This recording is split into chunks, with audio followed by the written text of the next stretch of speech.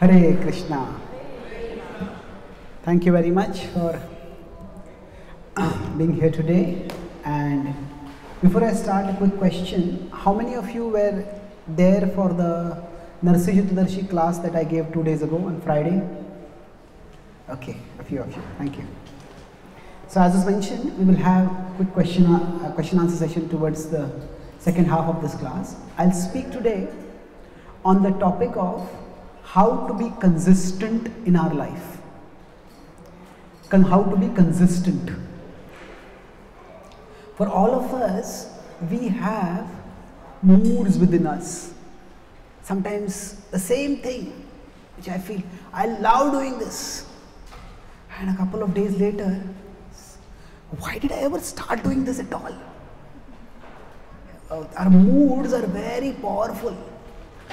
Sometimes two people, they get so attracted to each other. They say to the whole, I can't live without this person. And then a few months later, I can't live with this person. So, our moods can make us toss about like small leaves in an ocean. And of course, our moods are not the only obstacles. The world also brings in difficulties. And therefore, it becomes very difficult to stay consistent in doing something. So, I'll talk about consistency broadly in 3 parts. I'll use an acronym AIR, A-I-R, of how to be consistent. So, A is association. We are innately social creatures. And social creatures means that what people around us do shapes what we do. Say all of you are sitting here right now and all of you are reasonably confident that the person next to you is not going to turn at you and slap you in the face. Now, you could say theoretically there is a possibility, but the probability is very low. Why? Because we are like-minded people who come here to learn something spiritual. So the point I am making is that our own mind can come up with hundreds of desires, ideas, but the social circle around us, it determines to some extent which ideas or thoughts or desires we express and which we restrain. So if we want to do anything constructive in life, choosing our association is very important. Our moods are not in our control. Sometimes we will feel like doing something, sometimes we will not at all feel like doing it. But if we have people around us who stimulate our healthy desires, who stimulate our noble aspirations, who stimulate our uplifting resolutions, then even if we don't feel like doing it, still those around us will trigger that desire, will activate that desire within us. Whenever we do anything, when we talk about consistency, what do we mean? That there is something which we want to do, but either because of an outer obstacle or because of an inner mood, we no longer feel driven to do it. So how do we get that desire to keep doing it? We might decide, I want to study some wisdom text like the Bhagavad-Gītā. We start it, we read it for some time, and then we put it aside. So, Srila Prabhupada has written Bhagavad-Gītā as it is. And many people take Bhagavad-Gītā as it is and keep it as it is. You just don't read it. So what happens is that the desire doesn't get stimulated. So to understand how association can help us persevere in our healthy desires, we can understand that our desires are not just linear. Our desires are triangular. Now what do you mean by triangular desires? A linear desire is, say, we see something and then we desire it. Now suppose after this program there is prasad. Well, no suppose, prasad is there, don't worry. But suppose there is some special delicacy which you have never heard of. Have any of you heard of baklava? Baklava? Okay, some of you. Not many of you not heard of it. Anyone never heard of baklava? Okay. So a few years ago, I was also in this category. Baklava is basically an Arabian sweet dish. So I had gone to Australia and I was at one devotee's house and he told me that we have made baklava as dessert. Would you like to have it? Now the name baklava doesn't sound very pleasant. I said, maybe later. And they brought the plate and brought the dish in front of me. I said, later. But there's another friend who had come with me to their house for food. I said, yeah, give me. And then he took it and he was eating it. Delicious. If you could have something like a samadhi through the tongue. It was absorbed. I thought it's so delicious. Said, give me a little bit also. So what happened over there? The seeing it did not create the desire, but seeing someone enjoying it created that desire. So desire is not just linear. By our looking at an object, the desire comes, but desire is also triangular. That means we see somebody else doing it and seeing how they are doing it, how they are relishing it, that creates desire within us. And this is what the principle that many companies, when they advertise their products, they use endorsements. Many sports stars and movie stars, often they earn more through the endorsements than to actual sports and movies. So what does the endorsement basically mean? Okay, this new cell phone has come. Now so many new cell phones keep coming. But if some celebrity endorses that, then people say, oh, the celebrity is using it, I want to use it. So basically our desires are not just linear but also triangular. And that principle we can apply for sticking to our resolutions and becoming consistent. We decide to do something. Say, I will read Bhagavad-Gītā, I will do this exercise, I will regulate this, whatever it is we want to do. I want to meditate regularly. Now suppose, say, if you want to study some wisdom text. Now we just look at the Bhagavad-Gītā. For some people it might be look very attractive. I want to read it. But for most people, oh, it's such a big book. There are so many books in the world. What is the point of reading it? Maybe sometime I'll read it. So just looking at it may not create the desire. But if you associate with someone who reads the Bhagavad-Gītā regularly, who relishes the Gita, who shares wisdom from the Gita, and they're alive with the Gita's wisdom, then we start thinking, really? There is so much wisdom, so much insight, so much taste in the Gita. What is there? I want to find out. So, we may not get the desire to read a wisdom text, but seeing somebody reading and relishing it will create our desire. So, if we find ourselves being inconsistent in something, what we can do is, we can't change our moods, but we can change our association to some extent. And try to have some people around us who are consistent in doing something. And even if we don't feel like doing it, while looking at them, we will get that desire. So if we want to have a more regulated lifestyle where we sleep on time, wake up on time, then what happens for us is, if we make a resolution, I'll wake up early in the morning. We make that resolution, but when the alarm rings, something within us says, go to sleep.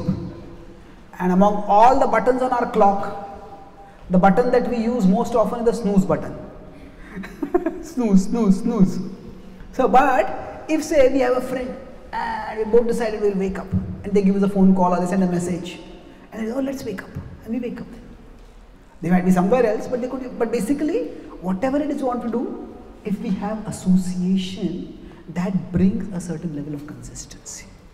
And the programs like this, where we come to have like-minded association, this is very valuable for kindling and strengthening our spiritual desires.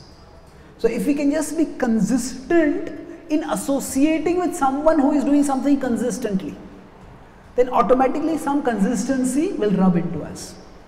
We might not ourselves be consistent in doing that thing, but you can just try to associate regularly with somebody who is consistent. So that is the first point. What is the acronym I am using? Does anyone remember? AIR. So A was association. Then I is intelligence. So intelligence means what? That for all of us, we have inside us a mind and an intelligence. So the Bhagavad-Gītā offers a 3-level model of the self. There is the body, there is the mind and the soul. So now at the subtle level, intermediate level, there is the mind and the intelligence. So the mind is like a child, and the intelligence is meant to be like an adult. So with the intelligence, we can persevere even when we don't feel like doing something. So if we rely only on our feelings, we will never be consistent about anything. But with our intelligence, another thing related with the eyes, with our intelligence we can solidify our intention. Intention means, what do I want to do? Is what I want to do and what I feel like doing. The two may not always be the same. And in this case, it's important to understand that say if we are trying to do something spiritual, say if we are trying to meditate, we are trying to chant the Hare Krishna mantra, and we are trying to concentrate, but we are not able to concentrate. We are not even able to feel like doing it. But our feelings are not always in our control. But our intention can be in our control. It's like, say, some of you might be feeling cold right now. Now, feeling cold is simply a physical reaction to an external situation. If the temperature is, if your body is temperature sensitive, you can't bear a particular amount of cold, naturally you will feel cold. So, just as there are physical reactions to events, there can also be psychological reactions to events. And so now, even if you are feeling cold, you may decide, okay, this class is important, it's cold, but I can tolerate it for maybe next half an hour. Or you might decide, maybe I'll just shift a little bit over here, or if you have some cloth, you put it on. But if your intention is strong, you will adjust. You have the sensation of cold, but you persevere. So similarly for us, with our intelligence, we understand that our emotion, what we feel, is simply a psychological reaction to a situation. But that doesn't necessarily alone have to determine what we do. I might feel cold, but if I have to do something important, I might still do something important that cold. So similarly, I may feel bored, I may feel lethargic, but still if this is important, I will do it. So we need to differentiate between our emotion and our intention. Our emotion is something which just automatically comes, but our intention is what we choose. So emotion comes, we acknowledge the emotion, we don't deny it, we don't suppress it. We don't have to say, I don't want to, why should I feel like this? I don't want to feel like this. Okay, I don't want to feel like this, but I'm feeling like this. What do? I persevere. Now, one important point with respect to this intelligence and intention to understand is that all of us, we get some urges. When the urges come, like the urge of anger, the urge of greed, the urge of envy, the urge of lust, all these come up and they push us to do something which you would normally not do. At that time, what do we do? So if we think, oh, I am getting angry, this envy is coming, lust is coming, greed is coming. At that time, if we see this emotion is just some stimulation that is happening in my mind, but I am different from it.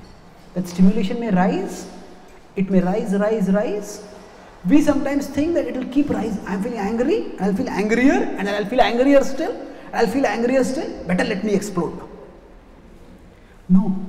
But these moods that come upon us, these moods are cyclic. They rise and they go down also. So with our intelligence, if we maintain our intention, yes, this mood is coming, I'm feeling bored right now, but I won't be feeling like this forever. It will come, it will go. So it's like whatever makes us inconsistent, whatever breaks our consistency, the unhealthy moods, unhealthy urges, we can see them like waves. Okay, right now this is rising. It's a surge in the urge. But the surge will not last forever. Have any of you played arm wrestling matches with anyone? Has anyone played arm wrestling? Some of you, yes. Thank you. Now, suppose you are playing an arm wrestling match with someone who is much stronger than you. And they've got your arm right down.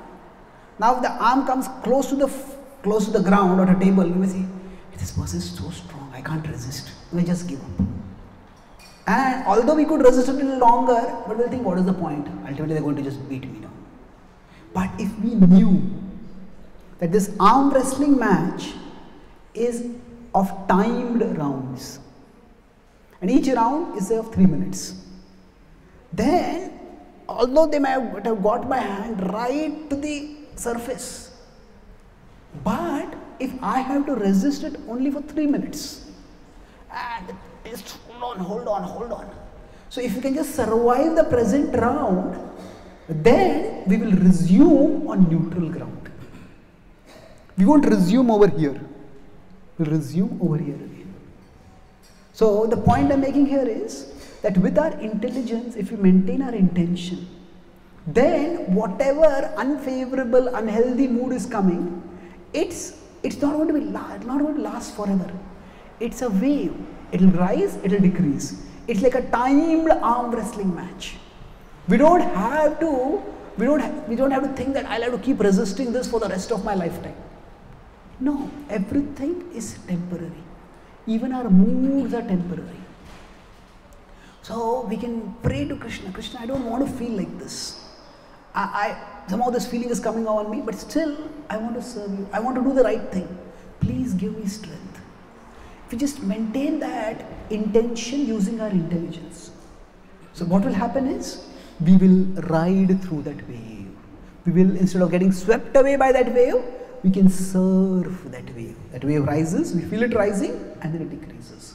The Bhagavad-Gītā talks about association as well as talks about this kind of intelligent intention. It says in 14.22 and 23 that when prakasham cha pravrittim cha mohameva cha pandava nadveshti sampravrittani na nivrittani kangshyati udasina vadasinam gunaryo na vichalyate gunavartanti tyeva yogatishtati nengate. Krishna says, just stay detached, observe. Observe the urge rising, it will rise, it will go down. So that's how we can maintain our consistency with intelligence and intention. So with our intelligence, we understand this is temporary. It's like a child who is going through moods, but let me be like an adult. And it's a timed arm wrestling match. So let me just bear it for this one round. So that was I. What was the last one? R. So here is the acronym. A was association. I is intelligence and intention. So intelligence, sustaining our intention and intelligence. Now R is recollection. What do I mean by recollection? So recollection means that when we are going through dry phases in our life, dry phases means we just don't feel like doing anything. Sometimes we wake up in the morning and we may not feel like getting out of bed only. Just feel, oh, life is so terrible. I just don't feel like doing anything. Now some people, they are very lethargic. And in their lethargic, they say, I'm not lazy. I am simply in the energy saving mode. Now, okay, you can save energy, but when we say we are using a phone and we are putting it in the energy saving mode, we save energy for some purpose, isn't it? Oh, I had to go for 5 hours and I have only this much battery, so let me put in energy saver. So it's good to save energy, but saving energy is not a purpose. Saving energy is for a purpose. So yeah, we have to select what we do, but lethargy means that we just don't feel like doing anything. And we may sometimes justify that, I don't want to do anything at all. But at that time when we feel very down, we feel depressed or lazy or lonely or whatever. So at that time, recollection means look back at times. Were there times when I did not feel like this? Were there times when my emotions were not as down as this? Or on a more positive note, were there times when I also felt emotionally enriched, emotionally enlivened? Say even if you are trying to practice spiritual life, we practice bhakti, say we come to a temple. Now sometimes say if we are doing our chanting, sometimes we start chanting and we have beads with 108 beads in a round. So when you start chanting 100 beads, what happens sometimes? We feel so good while chanting, we feel chanting should never end. I just feel so powerful, I want to keep chanting. And sometimes we feel chanting never ends. It just goes on and on and on. What is happening over here? Sometimes we take out the beads out of the bead bag. Hey, instead of 108, has somebody put 1008 beads over here? You just feel like, I don't feel like doing anything at all. So now when that happens, instead of letting that feeling dominate us, recollection means think back. Were there times when I did not feel like this? Were there times when I felt emotionally enlivened, emotionally enriched? Yes. All of us have had times of emotional dryness, and we have also had times of emotional richness. We have had times when our mood is very bad. We have also had times when our mood is good. So basically recollection means that we see beyond the immediate. Yes, this is the way I am feeling, but this is not the way I always felt, and this is not the way I will always feel. So when we practice bhakti, what are we trying to do? No, the Prabhupada called this movement as the International Society for Krishna Consciousness. Krishna consciousness means we create a habit of becoming conscious of Krishna. And when we become conscious of Krishna, then whatever particular emotion we might be feeling at that time, that emotion will still be there. But we will be able to raise our consciousness upward towards Krishna. And as we become conscious of Krishna, we start feeling some kind of peace, some kind of strength, some kind of serenity. And as we keep doing this, recollection, we consciously strive to remember the good times, the good moods, the emotional warmth and richness that we experience. These recollections can be like our treasury. See, our memory on the spiritual path can be our treasury. That means by default, our mind will remember the bad things that have happened to us. And for everybody in life, bad things have happened. But if you can remember the good things that have happened to us, the very fact that we are alive right now means that there is more right than wrong in our life. Now, whatever be your particular age, there are thousands of people across the world who have died before they attained our age. So if we just alive, there are things which are good in our life. So recollection means we use our memory in a way that it assists us rather than opposes us. There are bad things that have happened to all of us in our life, and if we keep remembering those bad things, then we will start feeling bad. But if we remember the good things that have happened in our life, the good experiences that we have had, then we will start feeling more positive, more purposeful. And our mind by default, being like a child, a child, how it is, a parent may give 100 toys to the child. But the 101st toy the child doesn't get, the child will say, "Mommy, you don't love me." And the child will do a big tantrum. So our mind is also like that. That there are many things right in our lives, but our mind latches on to that which is wrong, that which is bad. And it makes a big tantrum out of it. But if we consciously make it a habit to recollect that which is good in our life, that which is right in our life, then that will give us a strength. Okay, this is a bad phase, but this bad phase is not going to last forever. And by that recollection, we can persevere. So the one last example which I'll conclude this, and we can have questions, that when we are going through difficulties in life, those difficulties are like a tunnel. But our mind will make us feel that they are like a dungeon. And in this dungeon, I am forever trapped. And thus we will not be able to bear it. But by recollection, yes, it's dark now, but I remember there are bright times in my life also. And there will be bright times in future also. So we will be able to persevere.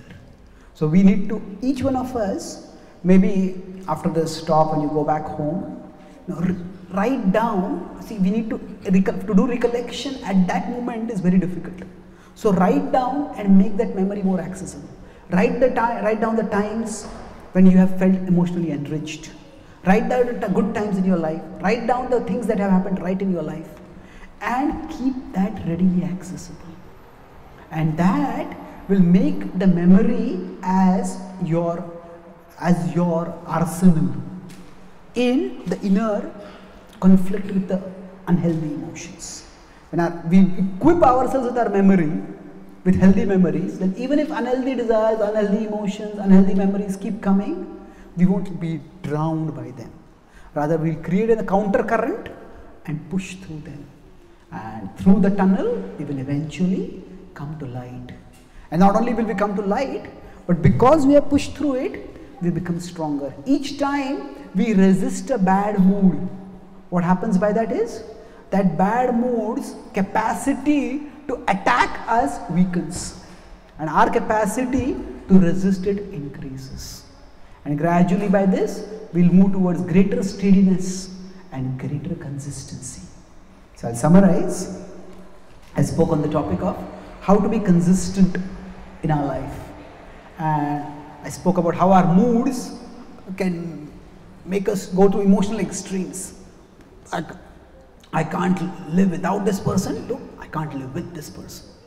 So how can we be consistent? I used an acronym. What was it? AIR. So A was association. We are very social creatures. So if we want to do something consistently, our own desire might weaken because of the moods. But our desires can come not just linearly by looking at something we want to do, but also triangularly by looking at those who are pursuing that thing. So if we have association of people who are consistent, then that will give us an impetus for ourselves becoming consistent. And I was intelligence and intention.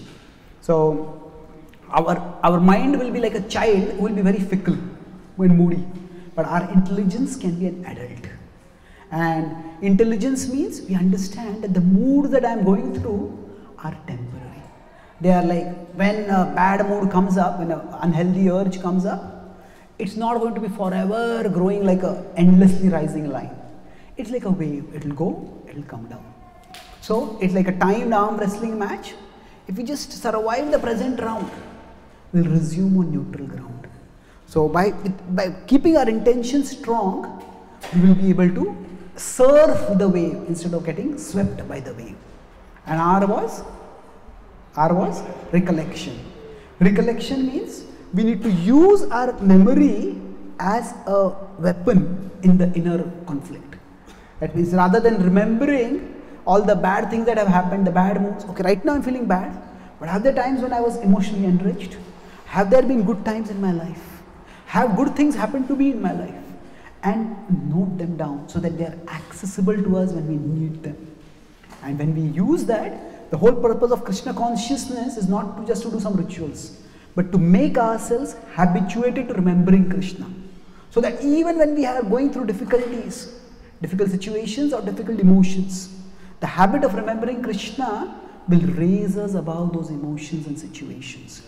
And then even if we are going through a dark time, we'll understand that this is not a dungeon, it's a tunnel, and we can keep walking through and we will come to light. And each time we resist an unhealthy urge, a bad mood, that mood's capacity to ambush us weakens and our capacity to push through it strengthens. Thank you very much. Hare Krishna.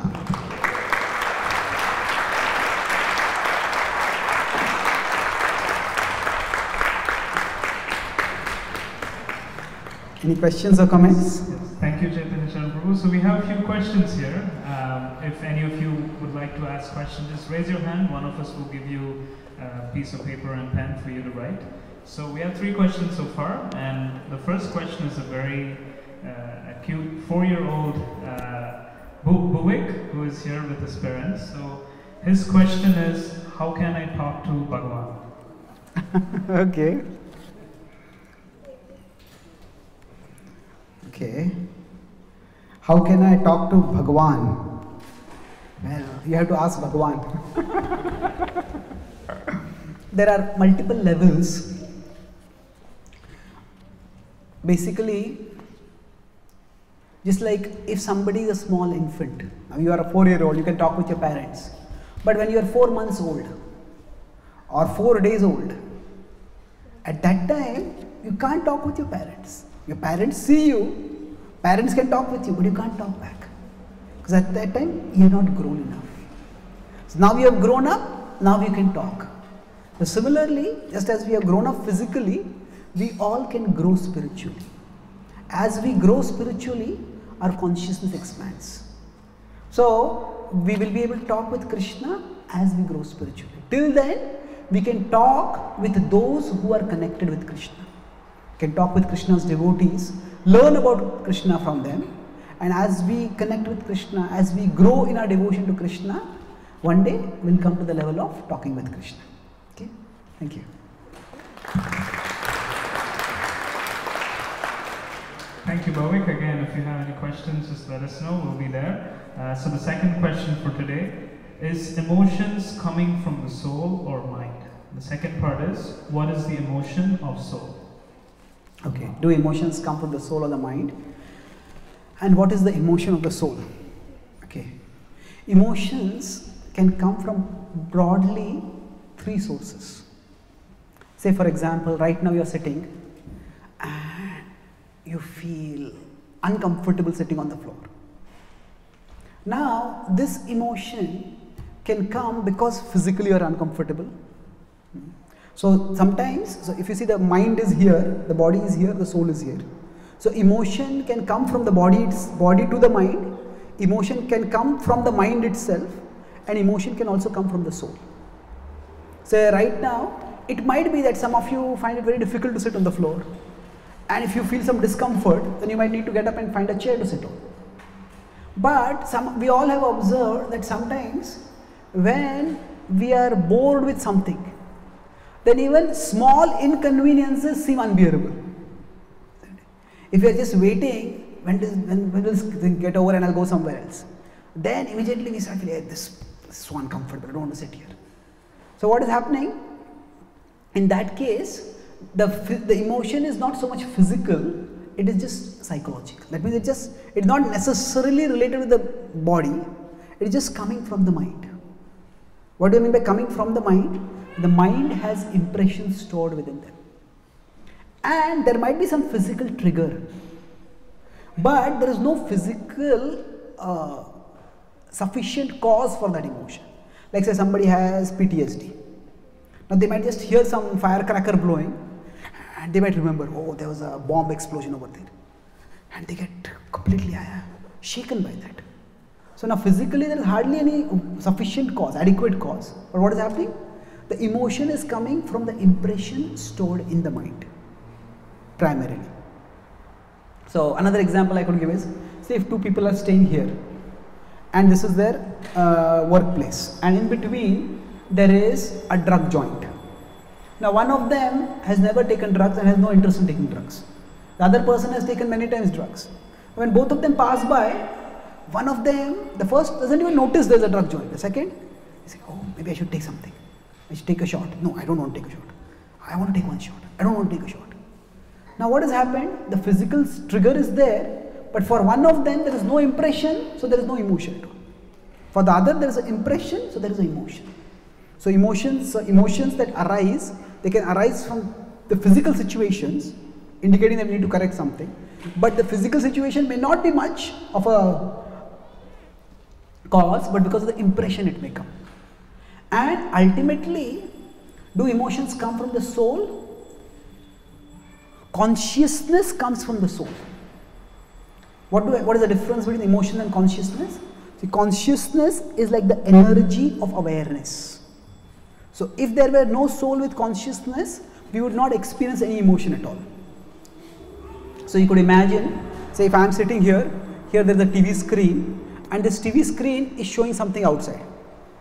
So the mind is like the TV screen, the body and the physical world is what is seen outside, and I am the observer, the consciousness. So if there is no observer, now there might be a very exciting sports match going on, but nobody will experience any emotion because there is no observer over there. So soul is the conscious observer, and the soul's consciousness is the energy that is coming out into the world. And when this energy comes out into the mind and through the mind into the world. So the soul has pure emotions at the spiritual level in relationship with Krishna.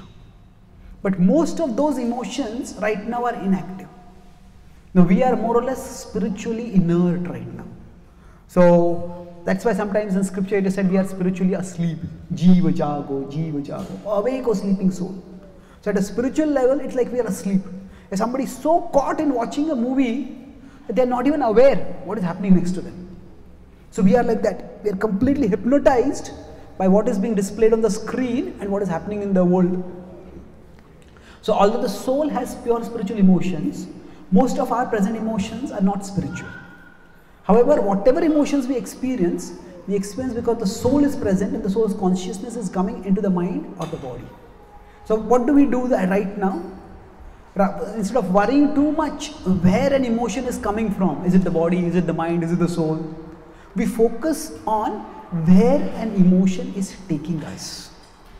That means if I act on this emotion, will it lead me to do something good or something bad? So if it is leading me to do some unhealthy course of action, don't worry too much about where it is coming from. Okay, it's taking me somewhere unhealthy, better let me try to restrain it.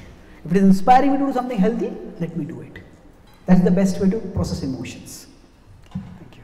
Thank you, Prabhu. Again, if you have any questions, let us know. We'll be happy to come by and give you a piece of paper. Another question again on emotions. Which is the easiest way to control our emotions? Which is the easiest way to control our emotions? I don't think there is any one way that is the easiest.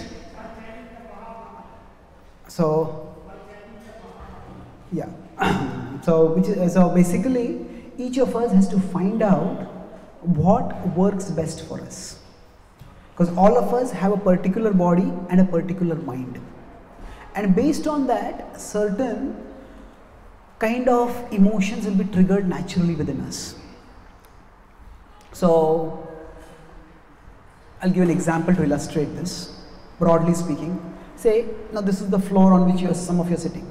Now, if this floor is inclined in this way, then water will naturally flow in this direction. Now, if you decide with your willpower, water should not flow in this direction. Well, willpower is not enough. Gravity's power is much bigger, isn't it? So, if the floor is inclined, water will naturally flow in that direction. So just as there can be the inclination of the floor, we all have inclinations of the mind. And if we have particular inclinations, our emotions will naturally flow in that direction.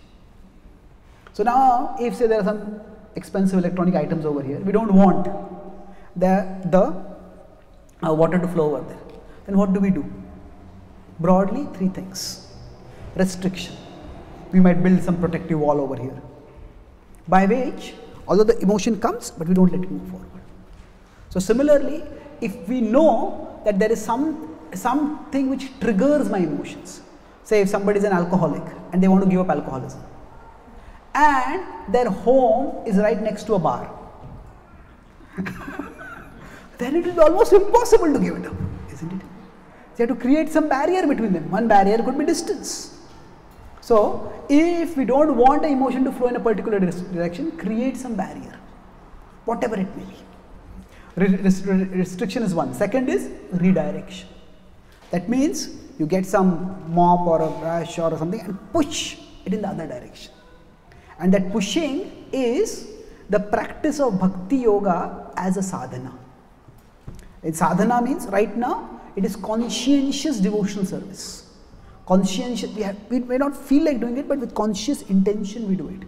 So when we are chanting Hare Krishna, as was recommended, or we are worshipping the deities, or we are hearing classes like this, what are we doing? We are consciously pushing our consciousness away from the unhealthy emotion towards Krishna. So that's redirection. And the best way is reconstruction. If you don't want water to flow this way, just reconstruct the flow so that it's like this. And the water will automatically flow in that direction. So reconstruction is what happens by purification. When we become pure, regularly when we practice bhakti, we become purified. And once we are purified, then our inclination goes toward Krishna. So that is what, when that happens, then our bhakti becomes spontaneous. Naturally we think about Krishna, naturally our thoughts go toward Krishna. So right now, how do we control our emotions? We have to see what level we are at. For some things, the reconstruction might already have happened and we will actually be moving toward Krishna. But some things, reconstruction is far away. So right now we need restriction. At least let it not go in this direction. And we have to find out how can I redirect. So when the emotion starts going in a particular direction, we can't just say, I won't do this, I won't feel like this, I won't feel like this. That doesn't work very well. So we have to, instead of saying, I won't feel like this, we have to direct our emotion, our thoughts, our consciousness somewhere else. And when we start feeling something else, start feeling something in relationship with something else, then we won't feel so much in this direction. So we have to find out what will redirect our thoughts. So for some of us it might be just deep breathing. For some of us it might be chanting. For some of us it might be reading and reciting some verses or some wisdom quotes. For some of us it might be hearing spiritual music. So we have to find out which is the mop that by which I can effectively push the emotions, push my consciousness in a healthier direction. So broadly, by restriction, redirection and reconstruction, we can control our emotions. Okay, thank you.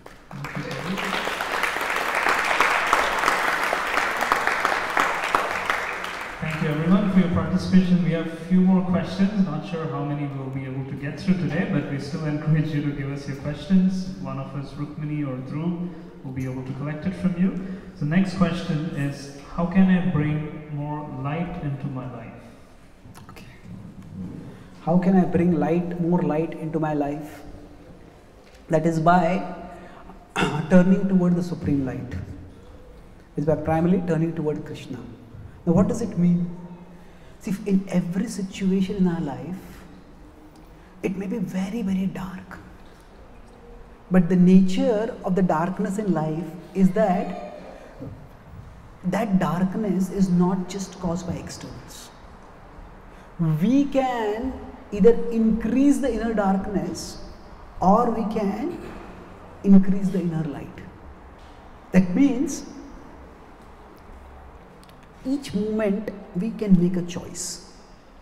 So suppose somebody is terribly sick and they are bedridden, then they can either think about, oh, how terribly sick I am, how much pain I am in. And the more we feel sorry for ourselves, the more the darkness will increase within us. But what can we do? See, all of us have the capacity to take responsibility to change our reality. All of us have the capacity to take the responsibility to change our reality. Change our reality means, okay, I am sick right now. I can think, oh, how terribly sick I am. Or I can think, I am grateful that this disease is curable. I am grateful that I have a good doctor. I am grateful that I have health insurance. I am grateful that I have people who are supporting me. I am grateful that I have Krishna consciousness by which I can remember Krishna and make the suffering more bearable. So, if we take the responsibility, okay, this is darkness, but I will try to look at the light. I will try to connect with the light. So, when darkness has come around us, I have a whole seminar on gratitude, but simply I will speak 3 things over here because the seminar is titled Ace Your Life with Gratitude. That's there on my YouTube channel. But ACE is, it's acronym, ACE is look for the good around the bad. A is around. There is darkness, But don't obsess on the darkness. Look for the good around the bad. This bad thing has happened, but what are the good things around it? Then C is counter. Counter means look for the good that helps you to counter the bad. Okay, I've got this terrible disease. Oh, so terrible, so terrible, so terrible. Okay, but what are the good things that help me to counter it? Yeah, I've got good treatment going on. I've got good health. I've got a good doctor. Look for the good that helps you to counter the bad. And E is emerge. Look for the good that may emerge from the bad. So if you look back at our own dark experiences in our life from the past, you'll see all of us, we have grown through that. Maybe those dark experiences were what were needed for us to become better, stronger, tougher human beings. Maybe those dark experiences brought us closer to Krishna. So if we just look at the bad, that will only increase the darkness. But if we take the responsibility to look for the good around the bad, to look for the good that enables us to counter the bad, and to look for the good that may emerge from the bad, then we'll find that even amid darkness, we can create light within us and we can increase the light within us. Thank you.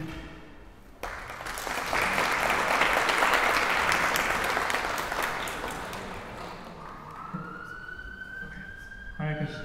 Thank you. Let's give a big round of applause once again to Chaitanya Charan.